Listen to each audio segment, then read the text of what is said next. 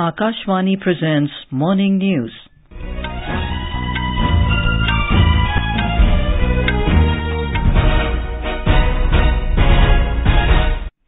Good morning. I'm Anurag. The headlines. India and Serbia agreed to set bilateral trade target of €1 billion by the end of this decade. Prime Minister Narendra Modi and Saudi Crown Prince Mohammed bin Salman review bilateral cooperation and discuss ways to bolster relations in connectivity, energy and defence. Severe cyclonic storm Biparjoy moves northwards of the Arabian Sea, coastal Gujarat on high alert. Union Sports Minister Anurag Singh Thakur sends off 198-member strong Indian contingent to the Special Olympics World Summer Games 2023 to be held in Berlin this month. And in French Open tennis, Carlos Alcaraz to lock horns with Novak Djokovic in the men's singles semi-finals today. And now the news in detail. President Draupadi Murmu and her Serbian counterpart Alexander Vučić agreed to set a target of bilateral trade of €1 billion by the end of the decade in Belgrade yesterday. This is a significant jump from the present €320 million. President Draupadi Murmu is on a 3-day state visit to Serbia from the 7th to the 9th of June. Briefing the media, the External Affairs Ministry said that during the visit, President Draupadi Murmu highlighted that the relations between both the sides have a shared understanding of each other's core interests. She addressed a gathering of Indian diaspora and friends of India. She underlined that both India and Serbia are ancient lands and the relationship has been defined in the context of the non-aligned movement. In recent years, both sides have shared understanding of each other's core interests. Serbia has been a valuable partner in India's Sustainable Development Program. As India emerges as a leading power.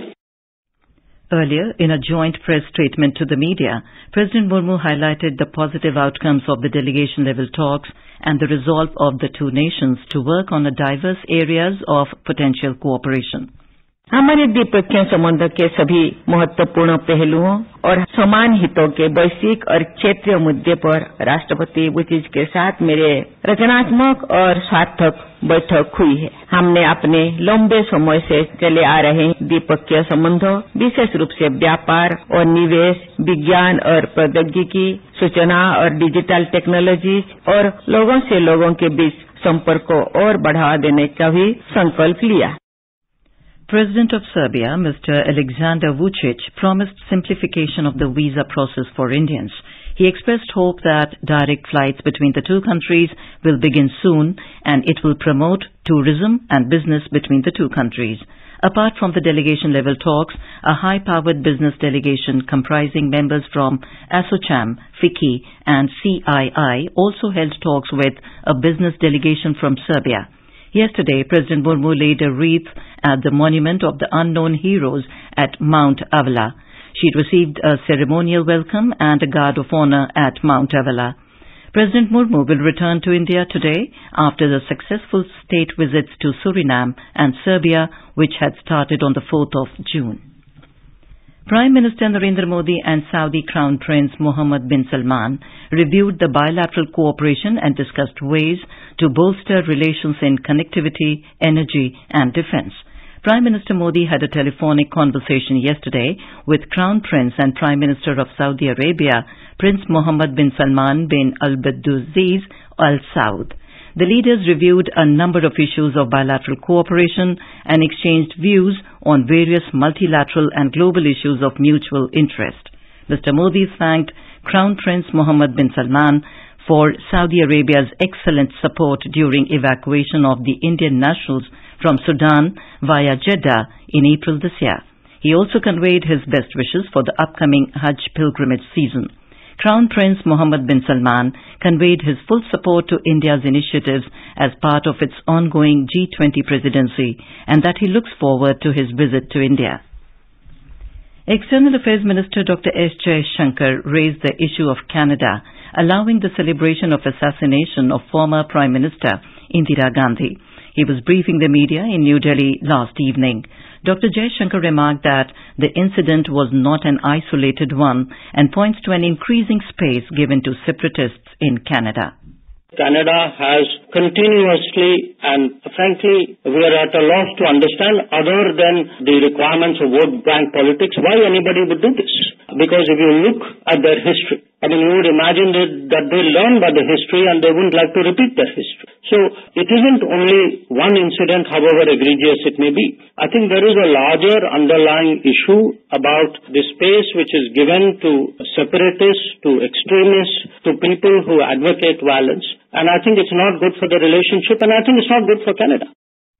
Responding to a media query on the fate of nearly 700 Indian students who are facing potential deportation by the Canadian government, Dr. Jaishankar termed it as unfair on the part of the Canadian authorities. The students studied in good faith. The people who misled them, the culpable parties, should be acted against. It is unfair to punish a student who undertook their education in good faith. I think the Canadians also accept that it would be unfair. If a student has done no wrong, they accept the idea that they have to find some solution for it. So we will continue to press, and I would very much hope that the Canadian system is fair. This is Akashvani giving you the news. For quick news updates round the clock, follow us on our Twitter handle at AIR News Alerts. The very severe cyclonic storm Biparjoy over the Arabian Sea is gradually moving northwards. Cyclone Biparjoy is centered about 840 kilometers west-southwest of Goa and will intensify gradually over the next 36 hours and move north-northwestwards in the next 2 days. In Gujarat, the Meteorological Department has asked the fishermen to totally suspend fishing operations over the east central and adjoining west central and South Arabian Sea till the 12th of this month. अगले 5 दिन में mostly जो impact है fisherman के लिए और port warning दिया गया है कि वो सेंट्रल अरेबियन सी ना जाएं। जितने लोग हैं डीप सी में फिशरमैन उनको कोस्ट का पास आने के लिए एडवाइस दिया गया है। 10 तारीख से गुजरात कोस्ट के लिए वार्निंग है। कुल मिला के फिशरमैन वार्निंग लैंड एरिया के लिए नेक्स्ट 5 दिन में साइक्लोन का कोई खतरा नहीं है। The Met Department has indicated the possibility of light to moderate rain in some areas of South Gujarat and Saurashtra till the 13th of June. Wind speeds are expected to be 30 to 40 km per hour in the relevant areas during this period and may increase to 50 km per hour at times. Trawling operations by mechanized boats along the Kerala coast will come to a standstill with a 52-day ban on fishing activities taking effect from midnight tonight. The ban, which is part of an annual exercise, will remain in force till the 31st of next month. More than 4,000 fishing boats operating from the state's harbours will cease fishing activities during the ban period. Traditional inboard fishing boats have been exempted from the purview of the ban. The state government has instructed fishing vessels from other states to leave the Kerala coast before midnight. In Afghanistan, at least 15 people were killed and 50 injured in a blast during a funeral service for an acting provincial governor, Nisar Ahmad Ahmadi, at Nabawi Mosque in Faizabad yesterday. Tolo News reports that Mr. Ahmadi was killed by a suicide bomber who drove a car filled with explosives into his vehicle on the 6th of June. Ahmadi's driver was also killed and 6 others injured in the attack. The Islamic State claimed responsibility for Ahmadi's killing. Former President of Afghanistan, Hamid Karzai, condemned the killing, calling it an act of terrorism and expressed sympathy for the affected families.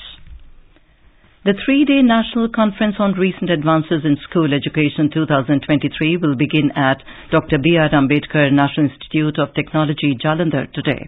The Shiksha Mahakumbh is being organized by Sarvahitkari Shiksha Samiti, Punjab, in collaboration with NIT Jalandhar and other premier educational institutions. Union Minister of Information and Broadcasting, Anurag Thakur, will be the chief guest in the inaugural session of Shiksha Mahakumbh.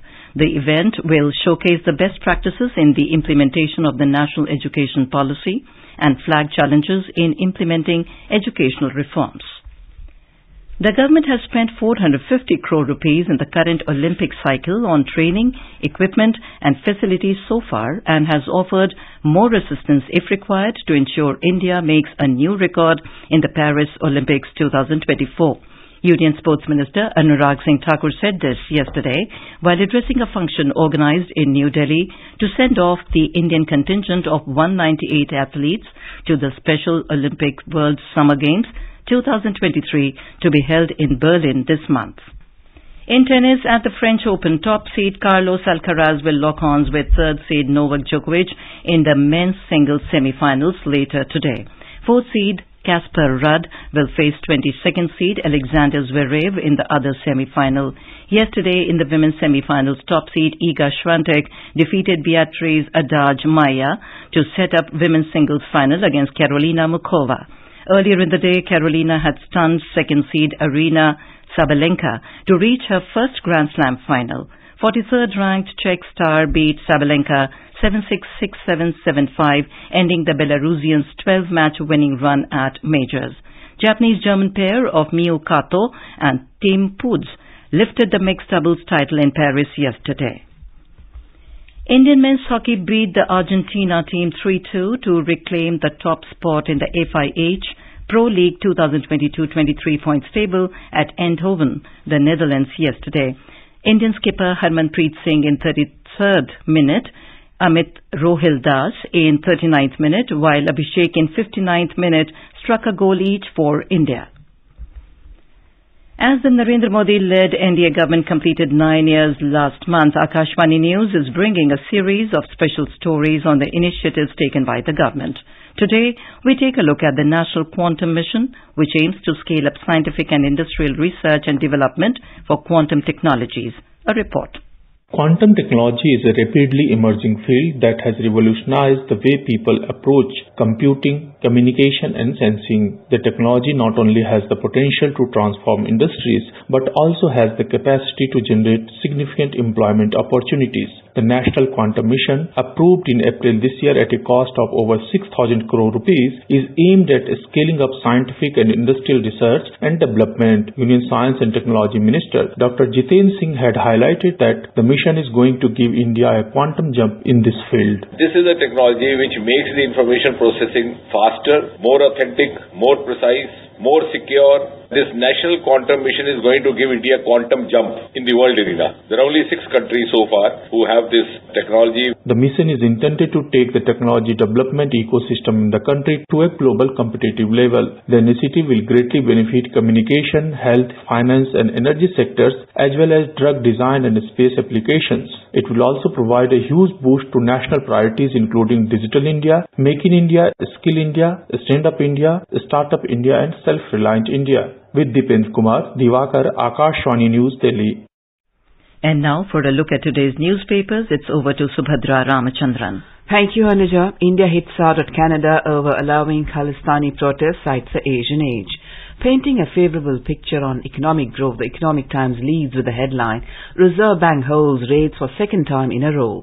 The Indian Express writes about an alarming study flagging national health concern which says the country's diabetes burden is likely to shoot up in the next 5 years. The Times of India also reports on the ICMR study, 100 million plus in India now diabetic, up 45% in 4 years. In a proposal aiming to expedite post-mishap identification process, the railways mulls Aadhaar seeding must for tickets, writes a pioneer. Hindustan Times reports on the measure for allocation of postgraduate seats, new exit exam for medical graduates from 2024. And finally, in a significant move amid border row, Ladakh infra to gain heft with new strategic route to Dipsang, DBO informs the Tribune. With that, it's back to you, Anuja. Thank you, Subhadra. And now, before we end the bulletin, the headlines once again. India and Serbia agree to set bilateral trade target of 1 billion euros by the end of this decade.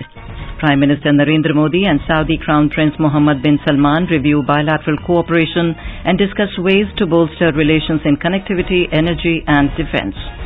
Severe cyclonic storm Biparjoy moves northwards of the Arabian Sea, coastal Gujarat on high alert. Union Sports Minister Anurag Thakur sends off 198-member strong Indian contingent to the Special Olympics World Summer Games 2023 to be held in Berlin this month. And in French Open tennis, Carlos Alcaraz to lock horns with Novak Djokovic in the men's singles semi-finals today. And with that, we end the morning news. Have a nice day.